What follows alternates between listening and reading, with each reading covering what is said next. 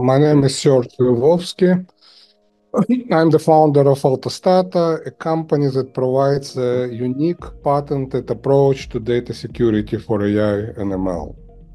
I spent 8 years at MIT Lincoln Lab, where I performed cybersecurity research funded by Department of Defense. Before MIT, I worked for several companies in the US and Israel, including Sun Microsystems, Cisco, and various startups. Most recently, I managed cloud security group in Capital One.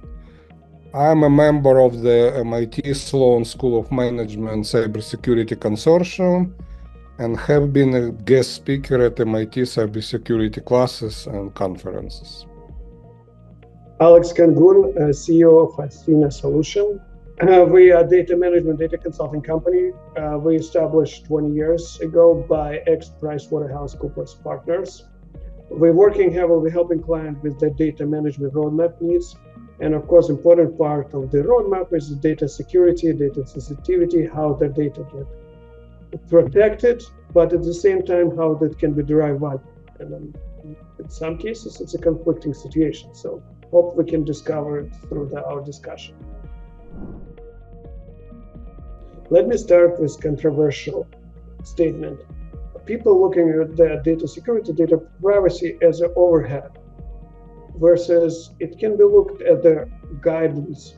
It's somebody else's mistake, somebody else's problem, and it's also framework, help as a framework how to secure and enable your data for analytics and analysis. There is no magic bullet there. Maybe Serge will have magic answer for it, but it's monitoring, have the list of zero trust policy enabling available the only people that have limited access and they can access only to what they need.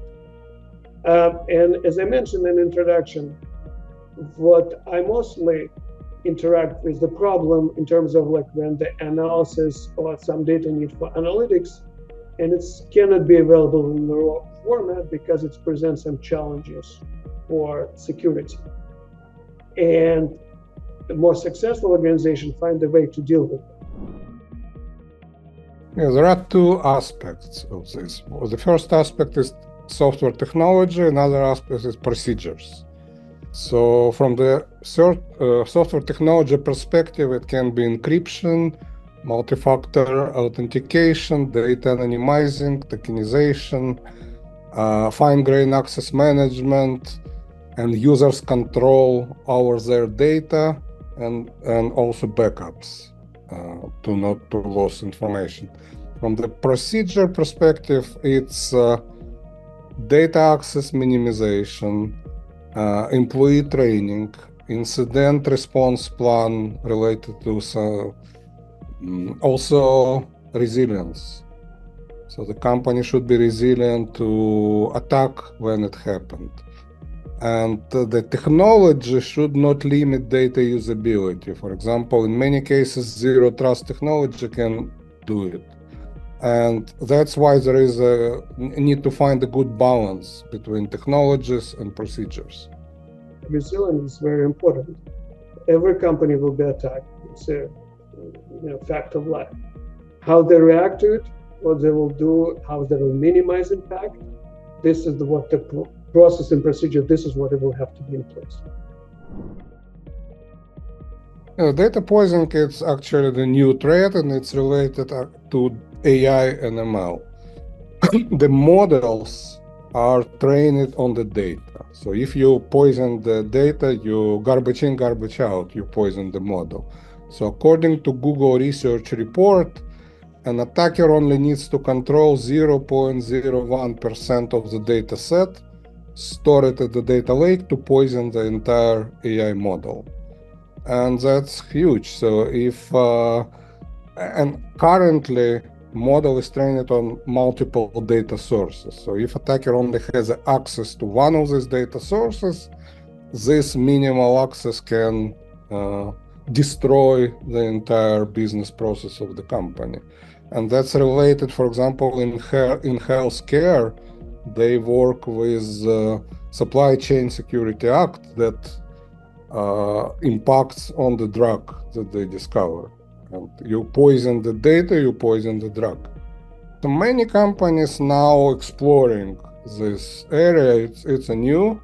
So there are several technologies that currently companies employ. For example, checksum verification. So company use blockchain to store the hash which represent checksum for each file or each block of information. Another option is data encryption solution. It's hard to poison the encrypted data.